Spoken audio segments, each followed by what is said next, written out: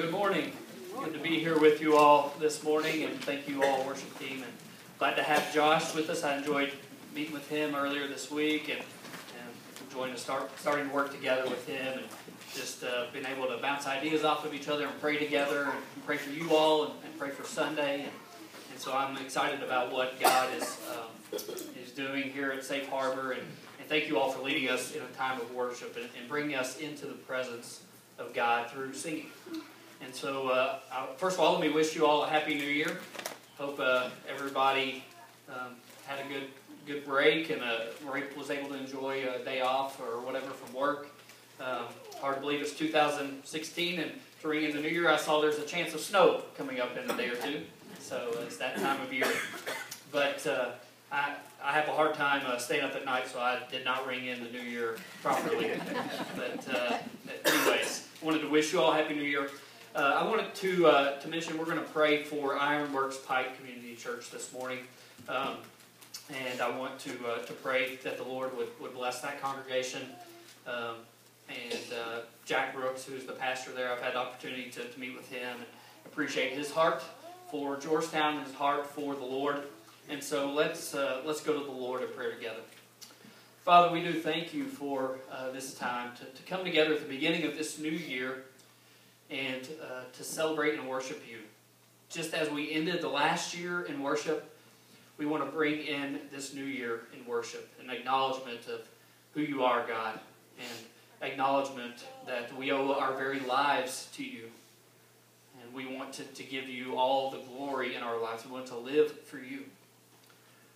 Lord, I'm thankful for being able to sing and reflect our hearts and our minds and our joys in you through song.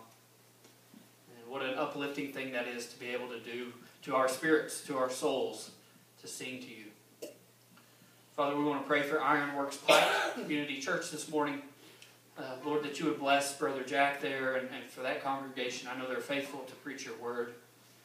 They desire to see many come to know you. And so I pray, Lord, that you would use them. May they be faithful servants of you and bless the work that they are doing. Father, as we begin to look at your word together this morning, Lord, we ask that you would open up our hearts and our eyes to see you and to see your truth. May you speak to us today. And it's in Jesus' name we pray. Amen.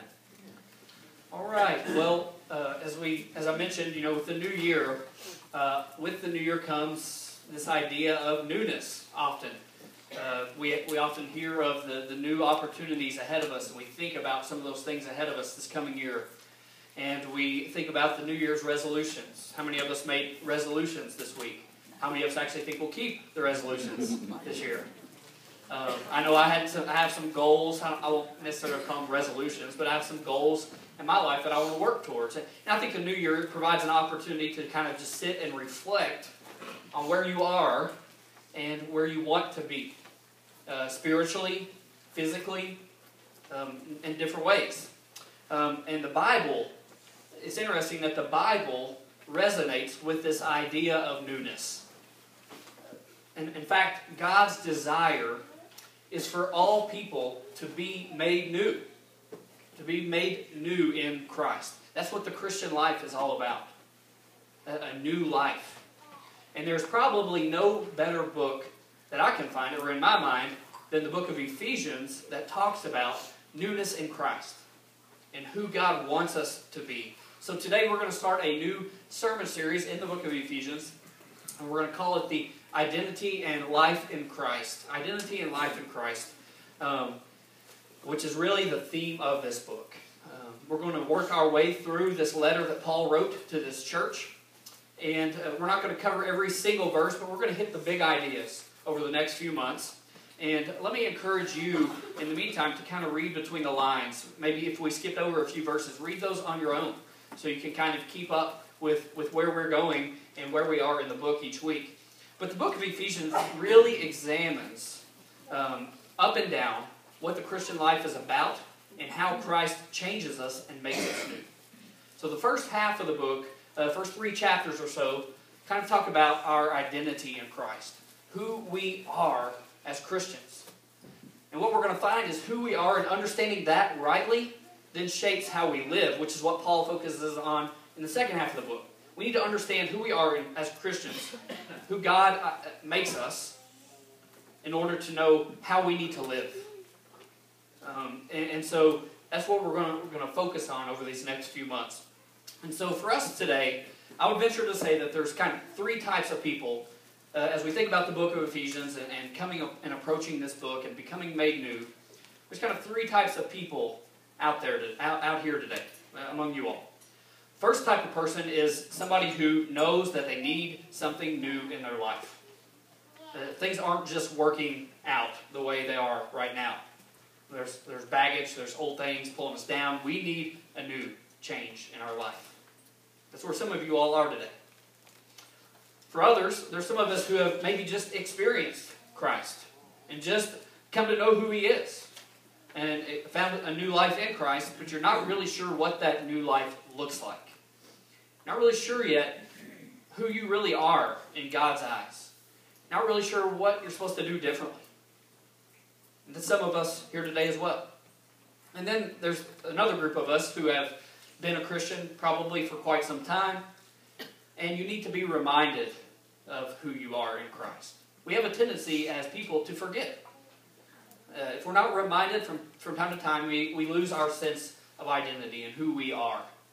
And so we need to be reminded and compare our life right now with where we are with God versus where we want to be or where we should be or where God wants us to be. And so we have to keep in mind the gospel, and understanding the gospel is not a one-time thing. It's an ongoing thing where we continue to grow. Amen. We continue to become more like Christ. And so God wants to remind us of who we are and where we came from in order to move us forward. And so today we're going to start off at the beginning of the book of Ephesians by looking at the work of the Father in our life and how that shapes our identity, how that gives us a clear view of who we are before God as Christians. And we're going to look in these 3 or 4 verses at the ideas of being chosen and adopted in Him. And I want us just to kind of take this in and reflect on it as we read through it together. So if you have your Bibles, turn to Ephesians 1. We're going to read verses 3 through 6 together. If you don't have your Bibles, you can follow along on the screens here with me. All right, starting in verse 3. Blessed be the God and Father of our Lord Jesus Christ, who has blessed us with every spiritual blessing in the heavens in Christ. For He chose us in Him before the foundation of the world to be holy and blameless in His sight. In love He predestined us to be adopted through Jesus Christ for Himself, according to His favor and will, to the praise of His glorious grace that He favored us within the Beloved. All right, so this passage is an interesting passage. It's a passage that a lot of people get tripped up on because it talks about God choosing and predestining us. And these are some words that have caused a lot of conflict in churches. And unfortunately, those conflicts have caused people to miss the bigger truth of what God is doing here. But I want us to be clear, we can't ignore the words of the Bible. As Christians, as Southern Baptists, we believe that every word of God's Word is true. And so what do we do with these words? What do we do with these words? Well, first of all, we have to recognize that the Bible has something to teach us, something to say to us. And in spite of maybe some bad experiences we've had with passages like this or similar to it, this is God's Word. And it's teaching us something positive about who God is. It's important for us to realize who God is and who we are as a result of what this truth communicates. So one thing I love about working through books of the Bible is you can't ignore the hard passages. You know, if you just pick and choose, you can just skip around the tricky ones, the ones that nobody really wants to talk about. You know, this type of passage, or talking about money, or some other thing that nobody really wants to bring up. And so let's look at this together. Let's explore this together and see what God wants to teach us. And I want us to get past the wording and the past stigmas that we've associated with the idea of God choosing and predestining. And I want us to recognize the big picture. And the truth is that we have to acknowledge, all of us, that there is a mystery about salvation. There is a mystery. about salvation. God, in many verses, it talks about God being a sovereign God who rules, who reigns, who accomplishes His plans and His purposes. But at the same time, we see other verses that talk about us freely needing to choose Him. It's our responsibility as well. So God rules and God reigns, and we are responsible. We have to work. And both these truths, they seem incompatible to each other. They seem like they can't agree. They can't both function. But they do. They're both in the Bible. And so the Bible teaches both, and we have to just acknowledge this is a mystery, how all this plans out. Charles Spurgeon, the great English preacher from the 1800s, was once asked if he could reconcile divine sovereignty and human responsibility to each other. He was asked, how do you do that? And he said, I wouldn't try. I never reconcile friends. We're already reconciled. And so we have this tendency to see God's sovereignty and our responsibility as playing against each other, and like they're not compatible, and so they fight against each other, when in reality they're friends. God wants us to recognize they're both true, and they both help us in our Christian life, in our Christian walk. They're not enemies. They work together. And even though they apparently contradict each other, they are both true. God is in control of accomplishing His purposes, and man is responsible for what He has called us to do and for our own actions. Deuteronomy 29:29 kind of summarizes this apparent contradiction. It says, the hidden things belong to the Lord our God, but the revealed things belong to us and our children forever, so that we may follow all the words of the law. This is a hidden thing that only God can fully understand. But what we do have to recognize is that He has revealed certain things to us. And He calls us to follow Him in what we do know. He calls us to live obediently before Him.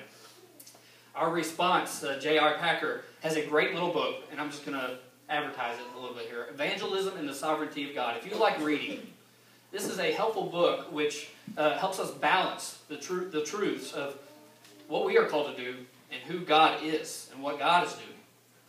And it gives a good perspective, and especially with the idea of evangelism and sharing the gospel with people. So I would recommend that. But he says in this book that we have to recognize that we didn't invent how this world works, and we cannot explain it. We need to accept it for what it is and live with the understanding that both things are true and they're complementary to each other. And so we don't have to know. I want us to understand, we don't have to know how everything works in this world. We don't have to know. We can't know how everything works in this world. But we can live by faith and believe the words of God. And that's what He's calling us to do. Live by faith. And so this passage that we are focusing on today, while there's many who that focus on the responsibilities of us as people and the choices we make, this passage happens to focus on who God is and His sovereignty and His work in salvation in our lives. And so let's focus in on that. And let's just get a big picture of who our God is. And let's see how that changes us. So Paul is trying to bring, we notice right away, before he even brings up these things, what Paul is trying to do. Verse 3. Blessed be the God and Father of our Lord Jesus Christ. What's he saying here? Praise God. Worship God for these things that I am about to tell you. Praise Him. He's trying to bring us to worship. He's trying to bring us to worship the God who has saved us. What a thing to imagine. The God who saved us. He deserves worship. In verses 3 through 14, it's just kind of this overflow in Paul's life of praise, of recognizing all this work that God has done. And in the original Greek, verses 3 through 14 is all one big sentence. You can imagine a sentence that long. Just look in your Bible and see how long that is. One sentence. And what it is it's just Paul going and going. He's getting wound up, praising God, and recounting of what God has done. It's worship. And that's what he wants us to be brought to today as we think about our God. And so this passage is an essential foundation for us to understand as Christians today who we are in Christ. Who we are. Where do we stand before God? How did we get here? And what it really emphasizes is the gift of salvation. The gift that God has given us. And what we all recognize, it's Christmas, just after Christmas time, we just exchange gifts and things. What do gifts deserve? Thanks. Right? I remember my mom used to make me write out thank you note after thank you note after thank you note. To teach that to me, right? Gifts deserve thankfulness. And so when we recognize the gift of salvation from God to us, we recognize it deserves thankfulness on our behalf. Amen. So as we understand this, then we will worship God rightly, then we'll be changed. So let's look here at these two truths that we see in this passage. First thing we see is that God has chosen us to be holy and blameless. God has chosen us to be holy and blameless, verse 4. After Paul leads us into this beginning of praise and blessing of God for all these spiritual blessings He has given to us, he begins to talk about how it came to be. How it came to be in our lives. And the first thing he says in verse 4 is, "For He chose us in Him before the foundation of the world to be holy and blameless in His sight." This is an amazing statement when we stop and think about it. Let's kind of take this statement apart, word by word, or phrase by phrase. First, it talks about God's eternal nature. He chose us before the foundation of the world. That means before anything was ever created, God had chosen us. Because God is eternal. He is from everlasting to everlasting. God has always existed. Wrap your minds around that. This is God. Second thing we see, God had plans from the beginning. Our God is not a God of accidents. God is a God who plans and accomplishes His purposes for His glory. It says that He chose us in Him before the foundation of the world. He made the decision. He had a plan. Did Adam and Eve's sin surprise God? No. Does our sin surprise God? No. God is not surprised. He is God. He knows all things. He is accomplishing His plans and His good purposes. And as we see, He has a plan to accomplish sinful people from the beginning. And that just points to God's goodness and God's mercy and God's grace. Third thing we see is He chose us. As Christians, He chose us. Can you imagine God choosing you out of all the people, all the things He could have chosen? He chose you. Think about who you are. We often get flattered in our lives when we're chosen for certain things, when we're picked for certain things. When I was growing up, I used to love playing basketball. And so when somebody would pick me to be on their team playing basketball, then I would be excited. I'd be kind of flattered. Hey, I got picked to play. I don't have to sit and watch everybody else play. And that's just basketball, right? We get excited about getting picked for a little game like that. Think about the fact that all the things we have done that have offended God, and yet God picks us to play in the game. Right? God picks us to be a part of His people. It's like we're the worst basketball player ever imaginable. And not only that, we've offended the guy picking us. And you just thing after thing, right? And He still picks us to play. That's what God has done for us. He has chosen us. Get a picture of that. Love that God. And so we see the fact that God has chosen us. The fourth thing we see is He chose us with a purpose. He chose us with a purpose, and that purpose is to be holy and blameless in His sight. How many of us feel like we are holy this morning? How many of us feel like we are blameless before God this morning? I don't see any hands, and that's good, because we're not. All right?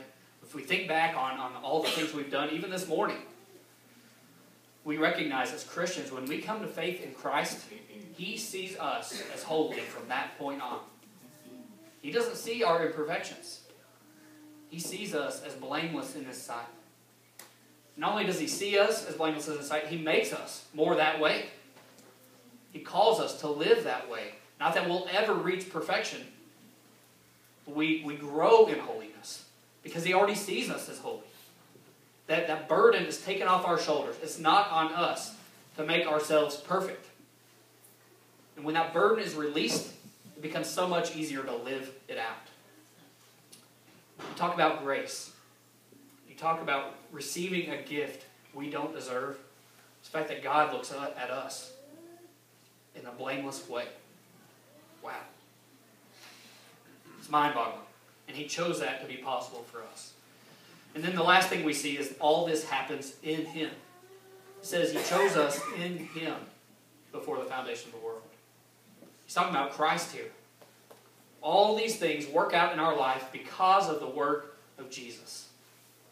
Because of what He has done in coming to this world, living perfectly, dying horribly, and rising from the grave. All God's purposes of salvation for us, and the fact that we're made holy, happen because of who Christ is and what He's done. We have to recognize that and give praise and glory to Him for making that possible. For sending Jesus to do such a thing as that. So for us, once we understand these truths, what do we do with them? What do we understand when we take apart this passage and see all these great things that God has done? We need to let the weight of this sit on us for a little while, first of all. Let it sit on us. This is who we are as Christians. This is who we are before God. He's chosen us, an undeserving people, to be His people. It also shows us that He is Lord over all time and history, and so that means that He is Lord over our life. A quote that I heard this week, and how we can apply this is, understanding this forms a bedrock of confidence for the believer. A God who chose you before time, when only He existed, will not leave you victim to the times of this life and the trials of this life. God can be trusted. God will accomplish His purposes in our lives. He's already proven faithful. God is in control. And what a comfort to us as we live for Him. What a comfort. What a confidence that God is with us. We also see that as He made us blameless and holy, as I said, it takes the weight off our shoulders so that we can now live holy lives. We're now free to live for God. We're not weighed down by our sin, always feeling guilty for all the ways that we fall short and fail. We know that God looks at us differently. And when somebody looks at us differently, it changes how we view ourselves, doesn't it? When we see that somebody accepts us for who we are and doesn't judge us, it changes how we live. We're not always trying to meet their approval. We're not always trying to work our way to please them. We already know they are pleased with us.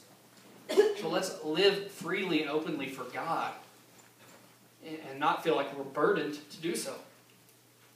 And we see how God makes that possible here in this passage, because He chose us to be holy and blameless in His sight. So the first thing we see is that in verses 4. In verse 4. Then we see another thing that Paul mentions in verse 5, and that is we're predestined to be adopted through Jesus Christ for Himself. So we continue this thought of praise and worship of God and recognizing what He's done in our life. Again, don't get hung up on the word predestined here. We recognize that God has worked out our salvation, and He sees us as a result as adopted children. We are children of God. We are His own family. To the original audience, this was written in the time of the Roman Empire. And so, as we think about Paul writing to this colony in the Roman Empire, he was thinking with the legal implications of adoption in his mind. And what it meant for a Roman child to be adopted legally meant that first they would gain all the rights of a natural child in the family. They would have all the same rights. Second, they would be released from control of their previous family or their previous circumstance.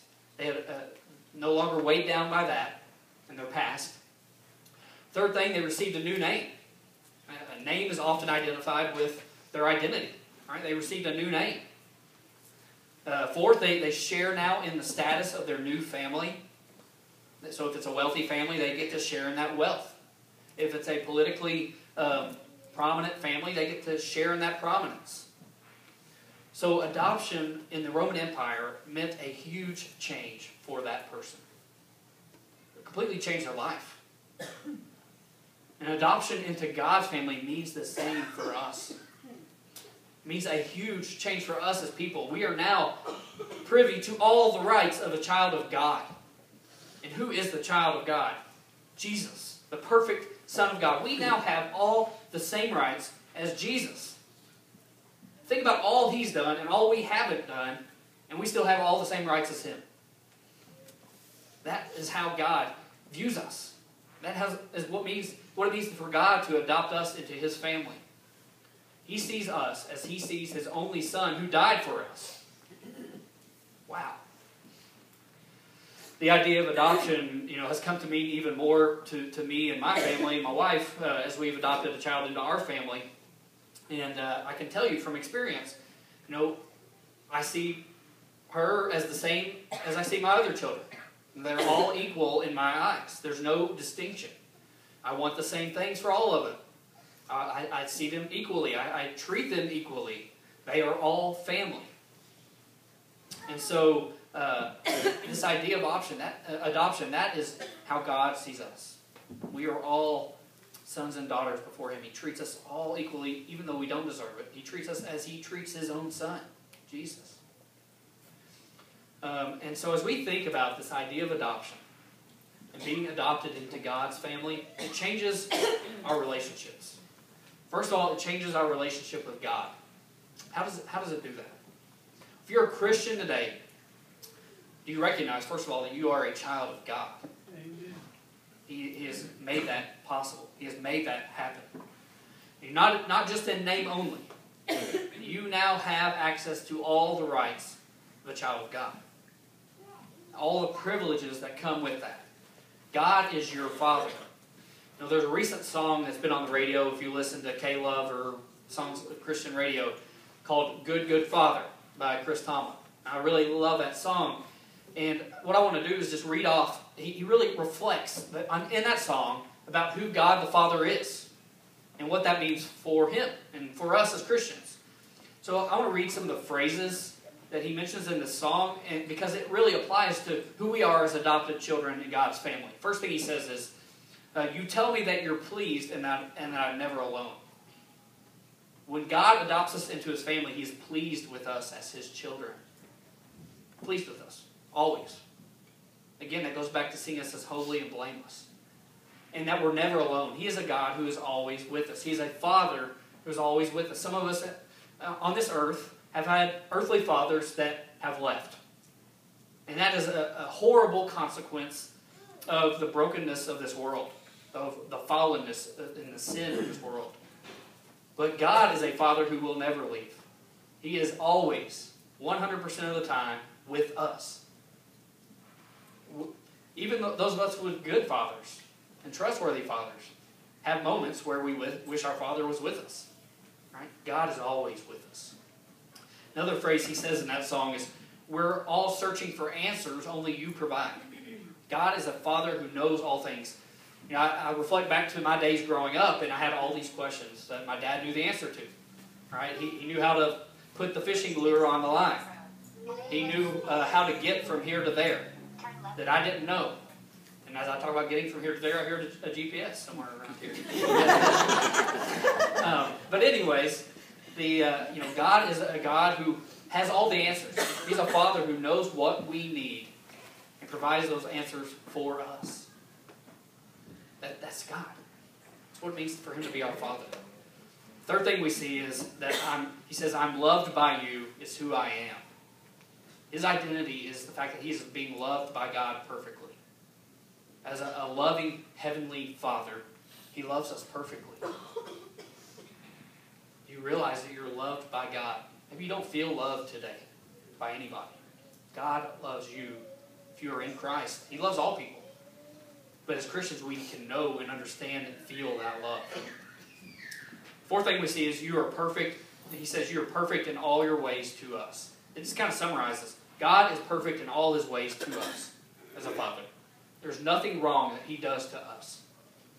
All the wrong things we do, He does nothing wrong. Perfect Father. That's what it means to be a part of God's family. To have Him as our Father. You can talk with Him. You can listen to Him. He loves you unconditionally. He's personal. We can go to him in prayer. God's personal. He's not distant. He's not a father that lives 5 countries over. We have very access to God. He's personal and close. And he's never going to leave us. And God made this possible. That's what verse 5 says. He predestined us to be adopted through Jesus for himself. God made it possible. It also changes our view in a relationship with God, but it changes our view in our relationship with others as well. As followers of Christ, as adopted children, we now have brothers and sisters in Christ. We're now all of us here in Christ are part of the same family. And when we remember that, it changes how we view each other, doesn't it? It changes how we interact. Families want peace with each other. They want to help each other and work together. There's a common bond that holds us. We want to love one another. We want to express that love for one another. And we understand each other at a deeper level because of where we come from. And so, as we think about who we are as adopted children, let's think about each other as brothers and sisters in Christ. Amen. And how that identity shapes our relationships to one another. We are the family of God. Let's encourage each other. Let's help each other along the way. Let's remind each other of who our Father is, because we need those reminders. Let's support one another. Let's care for one another. We're going to have trials in our life. We need family. We are each other's family. So as we just take a step back and reflect on this opening section of Ephesians, and we reflect on God's choosing and adopting of us for holiness and as his children, kind of summarizes our thought in verse 6. Paul says, "To the praise of his glorious grace that he favored us with in the beloved." God deserves praise for the grace that he has shown us as his beloved, as his people. So as we take a step back, I can't help but say, wow, God. Wow. You did this for me. Wow. It changes everything. It changes our identity. It changes how we see ourselves. It gives us hope for now. It gives us hope for the future. It drives us to worship him in recognition of who he is. And it really sets the stage for the rest of Ephesians. As we understand our identity is coming from God and not from ourselves, it changes how we live. We're humbled, we are motivated by what we have received, the gift that God has given us. It humbles us. Now, one last thing for some of us here today. The thing I know that some of you are probably thinking, and have been thinking since the beginning, is, well, how do I know if God has chosen me? Are you saying I can't get in unless I'm chosen? John 1:12 says, "To as many as received him, to them he gave the power to become the children of God." So if while I have been up here talking to you, if you have a desire to believe in Jesus, then that desire is from God. And I urge you to act on it. We have the responsibility to act, to choose. You would not have that desire if God were not working in your heart. Paul tells us, no one seeks God. Not one. So here's how God works in our life. He develops a conviction of sin in us, where you begin to lose your desire for sin, the way you're living, the things you know are wrong. Then you see the beauty of Christ, and you desire him. You recognize your need for God, your need for Christ. Before you really didn't care about God. You didn't care about Jesus. But now in your heart, you have a desire for God. Amen. If that's happening to you right now, God is drawing you. That's God working in your life. The fact that you're here today shows that God is doing something in your life. It's not an accident that you met a Christian at work who started talking to you about who Jesus was. It's not an accident that you met somebody in your neighborhood who invited you to come to church. Those things aren't accidents. Those are God at work in this world and in your life. It shows that God is seeking you. He wants you to know him. And for us, it's on us to just believe and follow that call. So I can say without hesitation today that the choice is entirely yours right now. God has put the ball in your court, if that's you. Jesus said, whoever will may come. He's not going to deny you if you want to come to Him. Have you given your life completely to God today? Have you? Others of us, do we need to reaffirm our commitment to God as we remember what we've read today? Will we remember what He's done in our life? How He deserves our worship. How He deserves all of our life for bringing us to where we are in Him. The challenge I want each of us to have today in our life is we need to follow Him with everything we have in light of the truths of these verses. Let's pray together. Father, we are thankful for the mystery of how you work in this world. God, we can't understand it. We are just simple people. We are simple-minded people who can't reconcile things that seem impossible yet are true and are spoken of in your word. So, Father, help us today to worship you as we recognize the work that you have done in us. And help us also to recognize our own responsibility to live for you and to follow you. To make choices that honor and glorify you. Lord, we don't understand how that works, but we want to be faithful and we want to know you rightly. Open our eyes to see your truth. Lord, if there is anybody here today that is feeling that you're working in their life, that they need to give their life to you, Lord, I pray that they would make that decision today to give their life completely to you. Lord, if there's others among us who just need to be reminded today of your choosing and adopting of us and how that completely changes who we are. Lord, may we make that commitment in our life to reflect on that, to live more fully and freely for you. God, we just ask that you would speak to us and change us. And it's in Jesus' name we pray. Amen. Well, we're going to have a song.